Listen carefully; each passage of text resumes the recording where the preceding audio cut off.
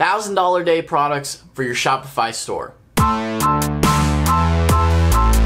Hey, what's up guys? It's Brennan back at you with another video. So today we're going to be going over a $1,000 day product tool for your Shopify dropshipping stores, okay? How do you find those trendy products to get all those sales on your store? That's what we're going into today, going in depth on the different products that you can find with this tool and exactly how to use it for your advantage. So if you guys haven't already hit the like button on this video, be sure to do so, as well as hit the subscribe button and hit the notification bell so you don't miss anything. So in a second here, I'm gonna hop into the computer and show you exactly what it is. Alright guys, so we are now in the computer. Now the tool is pexta.com. This is probably no surprise to many of you guys who are long-term subscribers on the channel. This is one of the best product finder tools that you can use for free for your Shopify dropshipping store in order to find and hunt the winning products to sell online. Okay, that's what they say, that's what they stand by, right? Now the thing is so many people ask me about this. This is a very common concern I get with this product research tool with Pexta, because you can find all these awesome trendy products, which we're going to dive into a little bit,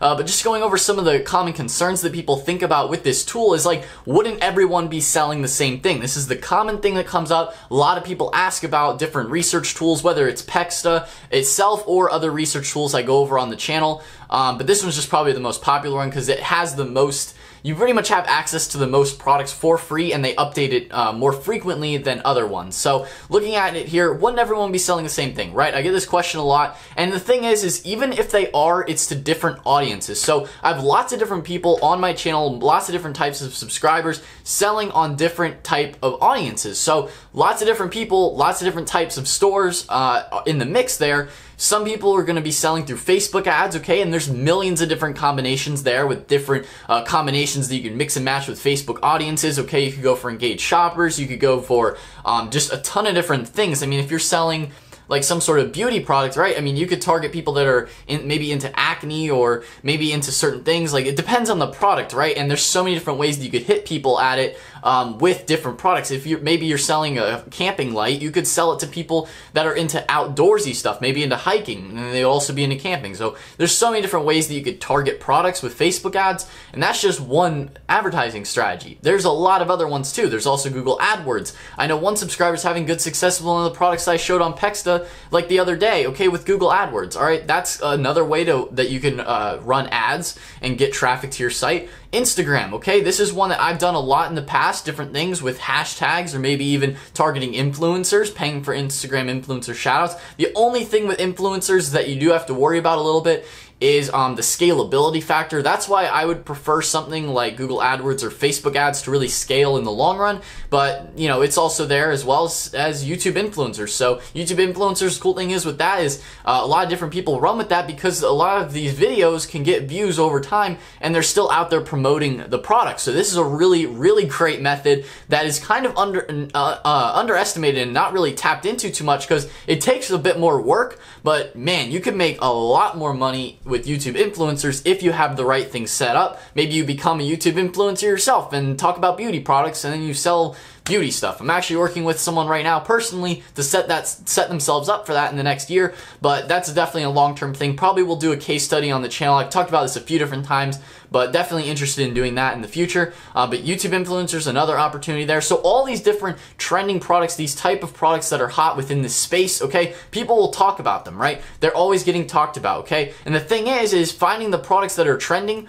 Okay, that's what you could do on here. They're constantly being updated, and at the same time, trends slowly change, okay? Some go and then come back, all right? It's based on seasons, all right? Think about swimsuits, right? Every single year, as soon as it starts to get hot out, more and more people are going to be interested in getting a swimsuit. So that's one product right there that kind of has trends up and down over time, and it goes in swings, right? So you have some periods of the year where, yeah, you could probably sell a lot of bathing suits. Other periods of the year, probably be really hard to sell a bathing suit when it's like, you know, 20 degrees outside in December. Okay, so just think about it that way, what people are interested in, all that kind of stuff, as well as, you know, the seasons, the trends, and all these kind of trends. This isn't only one research tool, okay? That's what we're going through today with Pexta. I mean, you could see the sleep aid has a lot of orders. You could see this vacuum cleanser, not so many orders, but it is still in the list. And some of the one thing to understand here is that this information is only coming from one store, okay? So this perfect egg poacher info right here, right? So we click on that, okay, and I've seen this on a few different stores. This is a kitchen product, which I talk about as this is one of the good niches in my video I uploaded yesterday. But the thing is here with this product, right, they're only showing the profit and the product cost from one supplier, one store, and one ad. If it's through a Facebook ad, then yeah. They're only showing one store, so it may seem like it doesn't have a lot of orders, but that might just be that one store doesn't have a really great ad set going or a really great marketing strategy with that product, whereas another store might be pulling in 1,000 orders, okay? So like, don't judge a product necessarily only by orders, because they're only pulling this info from one store. So like that one store, a lot of people could be selling the same product and other stores might be doing better than the one that they pulled the data from. So obviously this one they pulled the data from is doing really, really good. 15,000 orders. I've seen this product many, many different times. It's a very popular product because people want to have their phone in their car and they want it to be able to sit there so they can look at their GPS, okay? Very important product. It's a gadget product, once again, a very cheap, easy to sell gadget product. I mean, look at the product cost, only $2.55. They're selling it for like 17 bucks. So pretty nice profit margin there. I mean, you could probably even sell it for like 20 bucks, something like that. I mean, it's a need that people have, okay? If they haven't seen this product before and you're advertising it in a unique way with a video ad, all that kind of stuff, that's going to do you really, really solid. So that's another product right there. I mean, just scrolling through here, you're going to see a ton of different products that you could potentially add to your store, whether it's a general store or more of a niche down type of store as well. Lots and lots of products here. Okay, look at this one. I mean, I've gone over this product a couple times on the channel. Some products you have to test with, okay? Not everything's gonna work. Honestly, I think it's kind of hard to sell this lipstick just because it's such a blatant rip of Kylie Jenner's lip kit and stuff like that. So it might be harder to target who exactly would be interested in this general matte liquid lipstick. But at the same time, if you're familiar with the beauty niche, it might be really easy to sell this if you kind of already know what people are into. So maybe sell stuff that you already have an idea of what could do well, how to target it. You know, that could only help you and benefit you if you already know the type of people that would generally be interested in a certain type of product, right? This is like kitchen related stuff. That was the beauty stuff. You know, even these different acne products, the sleep aid. I mean, the pages go on and on and on, but definitely stick to like the more recent stuff, because if you do go back a few pages to like the old stuff, like if we go way back here to like 28 pages, as you can see, some of this stuff was probably hot during Christmas time, or this is 6 months ago, so this is more like November or October even. So like some of this stuff is not exactly hot anymore, things people aren't really as interested in.